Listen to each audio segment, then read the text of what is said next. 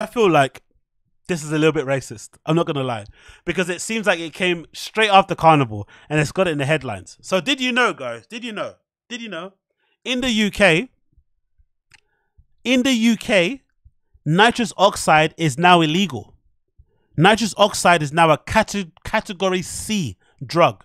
So it's in the same place, I think, as like steroids and like LSD and shit. So if you get caught with a certain amount of nitrous oxide, you can basically get a minimum of like 2 years prison sentence. Before that, it wasn't. You could just buy as much as you want online.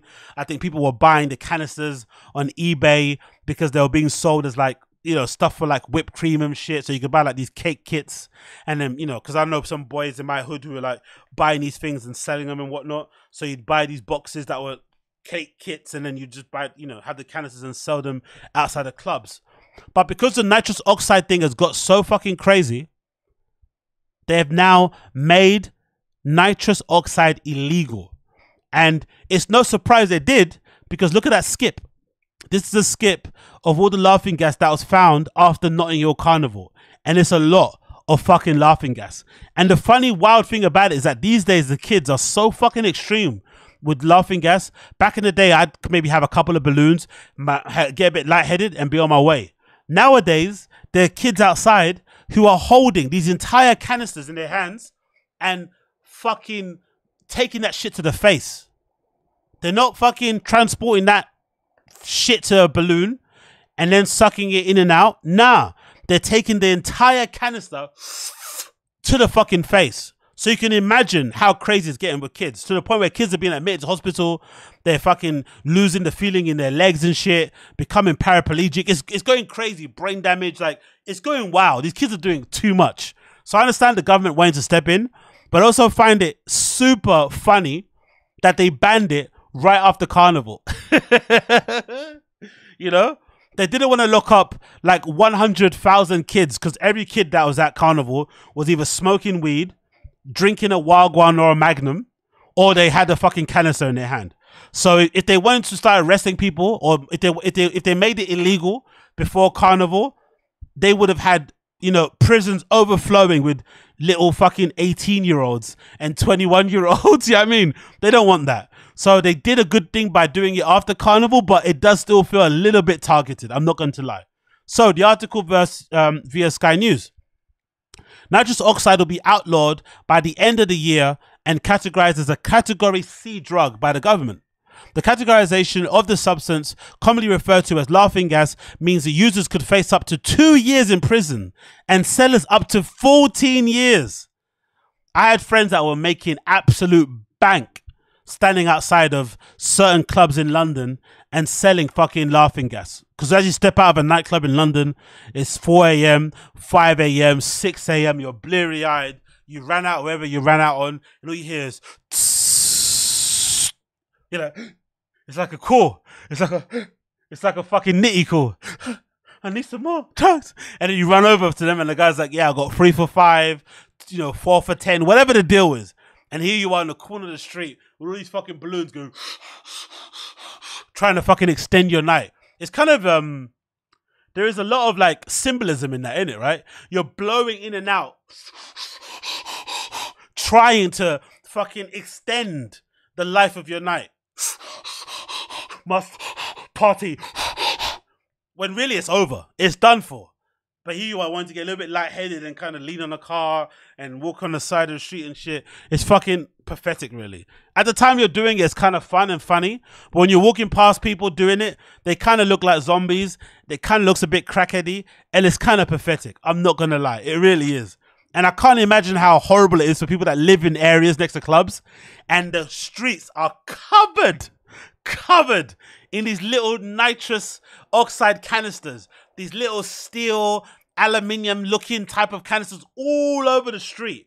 You're walking or you're going on your morning run, you're taking your dog out for a walk, and fucking dogs are lovely, but they're dumb as fuck. One might grab it and start trying to eat it and shit. You have to fucking get your fingers in your dog's mouth and pluck the canister out. You're running and you're kicking little ding, ding, ding. You feel like you're fucking Sonic the Hedgehog with all the rings. Ding, ding, ding, ding. Do you know what I mean? All over the place. So I get it. I get why they're banning it. Nitrous oxide is the second most commonly used drug. Oh my God. What's the first? It's the second most commonly used drug among 16 to 24-year-olds in England after cannabis. Wow. Okay. Now, see, that's why I say, I've always said this, England is a bad vibes place anyway, right? We hate fun. We hate good times. We're anti-leisurely activities. Unless it involves fucking alcohol, this country fucking hates it, right? Unless you're opening a restaurant or a fucking cocktail bar, anything involving clubs or whatever, they don't like it. That's why I've always said, I find it near on impossible that within my lifetime, cannabis will ever be legal in the UK. It's never happening. It's never happening. We're too puritanical. We're too prudish. We're too boring. We're too fuddy-duddy as a country. We would never, never in the million years legalize cannabis. If we fucking made nitrous oxide a category C drug, it's now a class C drug, right? Just lower than a class B and a class A. We're never gonna fucking make, cannabis legal. Never happening, bro. Never ever happening. No matter how much cannabis could, cannabis sales could be taxed and make a lot of money for the government and shit, they would never do it. Never ever do it. They hate seeing us have fun. They hate seeing us enjoy ourselves. They hate seeing us self-medicate. They hate it. It continues. It comes after 12,000 canisters were cleared from Notting Hill Carnival last month. 13 tons worth. The Royal Borough of Kensington said 13 tons of canisters. God almighty. The council had expected around five skipfuls of canisters after the world famous event. Michael Gove, the Levelling Up Secretary, announced in March that laughing gas will be banned under government plans to clamp down on antisocial behaviour. In his announcement went further than the recommendation of review commissioned by the Home Office, which stopped short of recommending a ban. In a statement, the Home Secretary, Suella Braverman, the British people are fed up with yobs. They're calling them yobs. That's basically the white version of a thug, innit? Because unfortunately for them, it's not only niggas that are doing the canisters, it's mostly the white kids. I mean, white kids love fucking, they love a good fucking canister to the face. So they can't say like thugs, right? They can't say monkeys, right? They can't do that. They have to say yobs. And yobs is a good way to kind of group all kids under the age of 25, antisocial behavior, essentially. It continues. The British people are fed up with yobs abusing drugs in public spaces and leaving behind disgraceful messes for others to clean up. Earlier this year, the Prime Minister promised a zero-tolerance approach to antisocial behaviour, and this is exactly what we're delivering. If you're caught using laughing gas as a drug, you could be hit with a hefty fine or face jail time. Yobs for jail time. Fucking pieces of shit. I hate them so much. The Home Secretary said new schemes are already underway to increase police patrols in hotspots. Areas of punishments can be given out. They're going to have police patrolling outside of E1.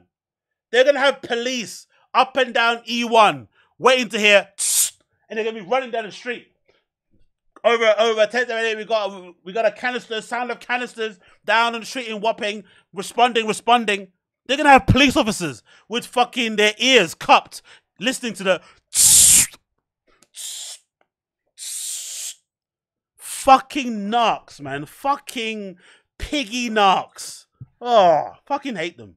Anyway, data provided by the London Ambulance Services given to Sky News show that 999 calls for instances relating to nitrous oxide more than tripled in a year, with 65 calls recorded in 2021 and 213 in 2022, up from 36 calls in 2018.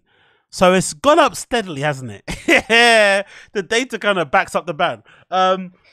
The patients can suffer from a range of problems, from loss of immobility to mental health issues and sexual dysfunction.